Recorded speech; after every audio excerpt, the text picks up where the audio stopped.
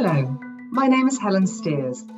Welcome to the six-part interview with private equity veterans and PIP Board Directors John Burgess and John Singer.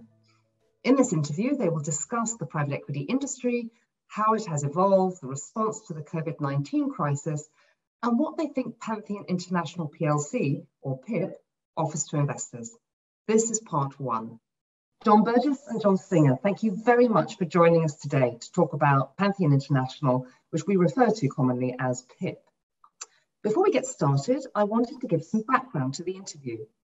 Now, both of you have been members of the PIP board since the 23rd of November 2016, and you've been very active in supporting PIP on many fronts, especially given your lengthy and specialist knowledge of the private equity industry.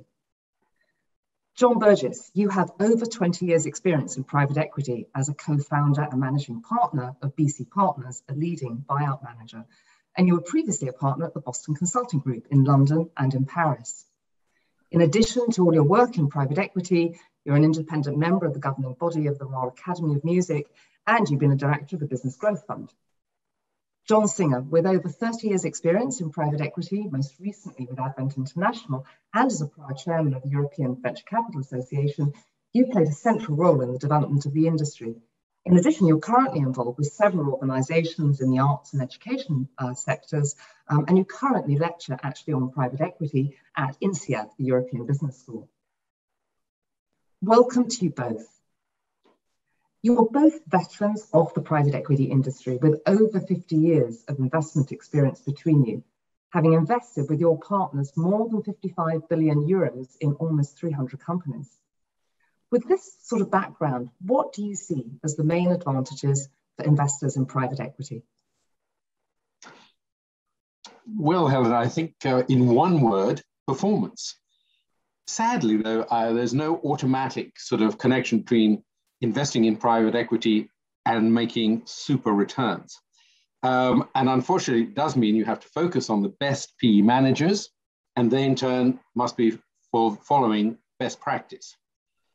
What do I mean by best practice? That means hands-on, active investors creating substantial value in their portfolio companies on a consistent, sustainable basis through the cycles.